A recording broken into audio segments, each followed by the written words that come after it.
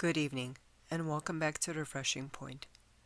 Today I'll be sharing with you how Agrimony is the plant that heals the eyes and the liver, and much more.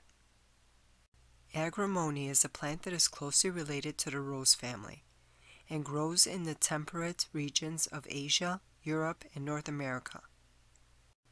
Agrimony has been used since ancient times, starting with the early Greek civilization. Agrimony has accumulated a long history of being used to treat a wide array of illnesses. The Greeks used it as a remedy for ailments of the eye, and the herb's name is derived from the Greek word which means plant that heals the eye.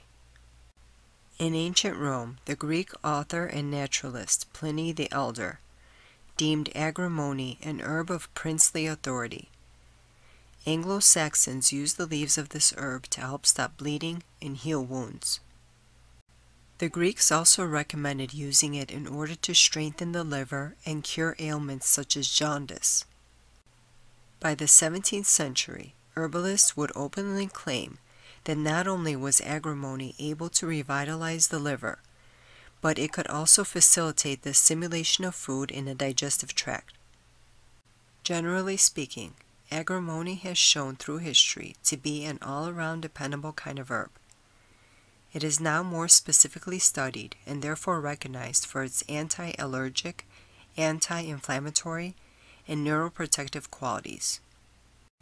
It's also important to note that just a few years ago, researchers from a Chinese college were able to isolate and validate specific chemical elements within Agrimony in order to comprehend and confirm its ability to lower blood sugar levels. At the Medical University of Varna in Bulgaria, researchers analyzed the effects generated on humans after consumption of Agrimony tea. Not only was the antioxidant capacity elevated, but so were the good cholesterol levels, more specifically known as high-density lipoproteins. Back in 2012, the Journal of Enthopharmacology reported how research from South Korea was able to demonstrate that Agrimony extracts should be considered an interesting option when faced with different inflammatory ailments.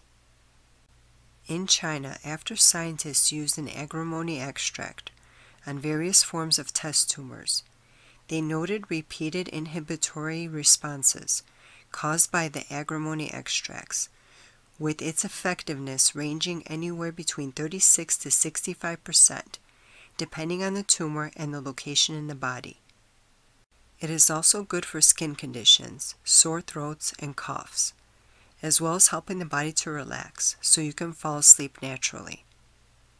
One of the most common methods of enjoying this useful herb is by making tea.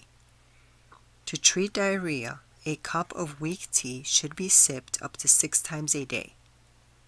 A strong tea is used as a gargle to soothe sore throats and quiet coughs.